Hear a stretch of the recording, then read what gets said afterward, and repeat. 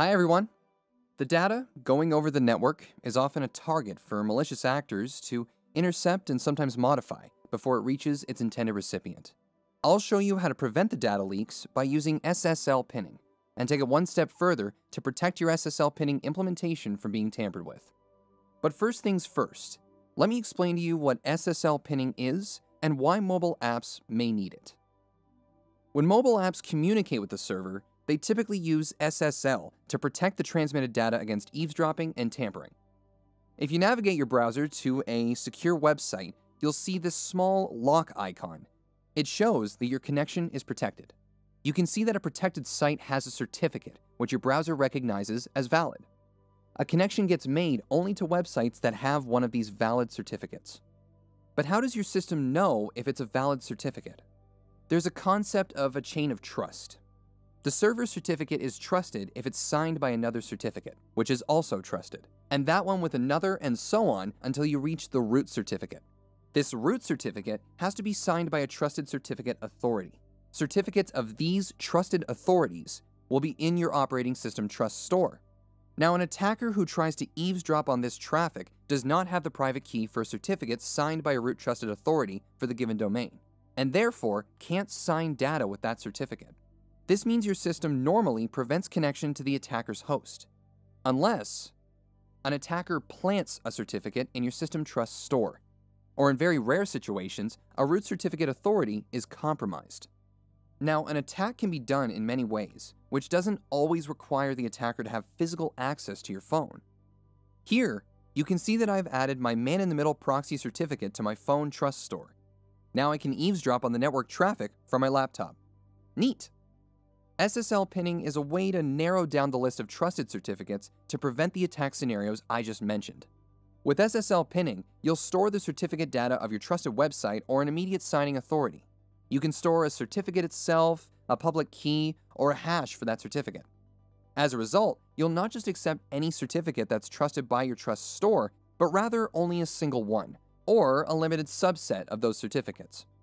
There are some popular libraries out there that you can use for SSL pinning. In this video, we'll use TrustKit SSL Pinning Library. It's open source and available on GitHub. It also comes with a demo application, which we will play with to test SSL pinning and how it can be worked around. Let's download this demo app and run it on our test device.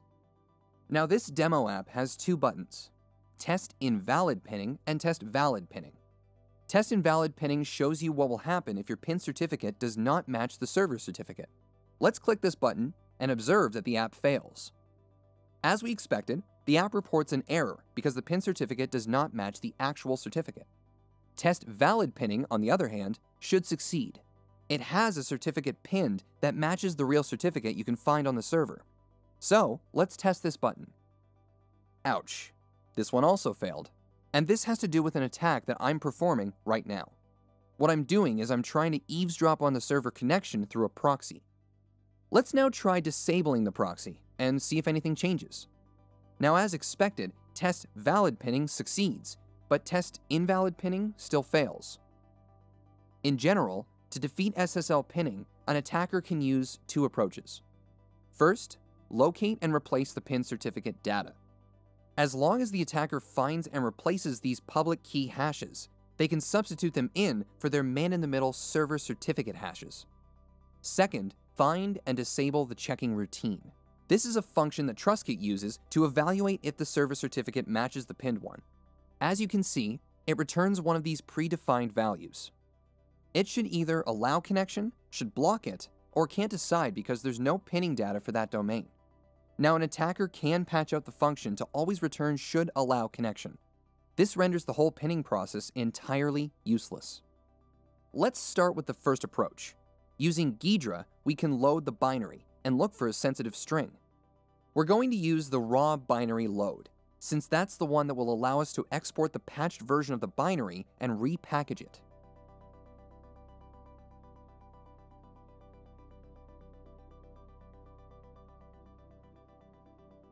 An attacker can locate the pin string in the app code like this.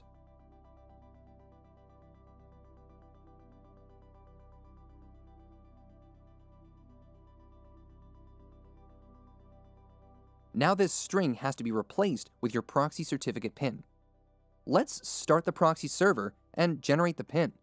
First, we'll grab the public SSL certificate. And then we'll use this utility from TrustKit to generate a pin from the certificate.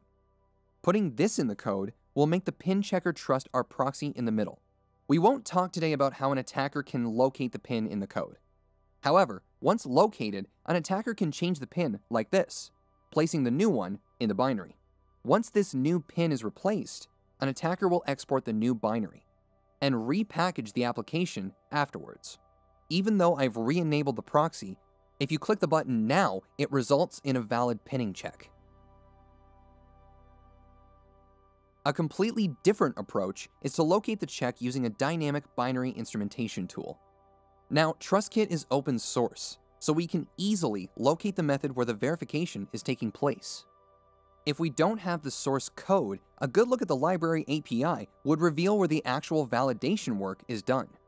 In TrustKit, the evaluate trust method can return one of 3 values, of which we are interested in the first one, evaluation success.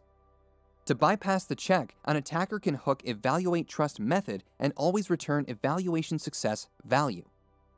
We are going to use Frida as our hooking solution. Let's connect to the running app now. First, we find the function to hook, and then we substitute the return value. Let's try and use both buttons, and we will see that all of them now report a successful connection. In the Frida console, we can see that our script was able to successfully replace the return values to the value that we need. When we switch to our man-in-the-middle proxy, we can observe the successfully intercepted traffic.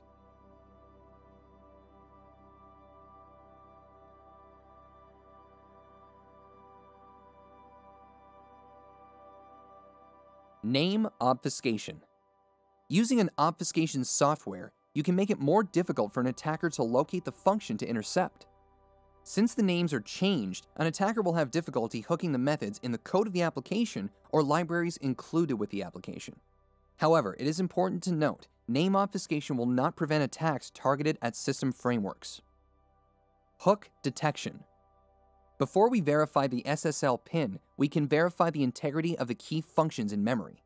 Method hooking, which we have just used to disable the pin check, alters the function in memory. Very often, the trampoline code to invoke the hook is located at the beginning of a function. If we know the function implementation, we are able to compare the first few bytes of the function in memory with the expected data. If the first instructions of the function do not match, it means the function has been hooked, and further execution needs to be terminated. String encryption. To prevent the attacker from finding and replacing the pin string, you can actually encrypt the string values and/or check string integrity within the code. This will require the attacker to find a way to encrypt the new pin and, in addition, find and disable the integrity check. Further implementation hardening may include obfuscating application control flow and more runtime checks. This, along with everything else that we've talked about today, could prevent other reverse engineering and application tampering methods. When all of these protection layers are applied, it's much more difficult to recognize the exact SSL pinning implementation and bypass the pinning logic.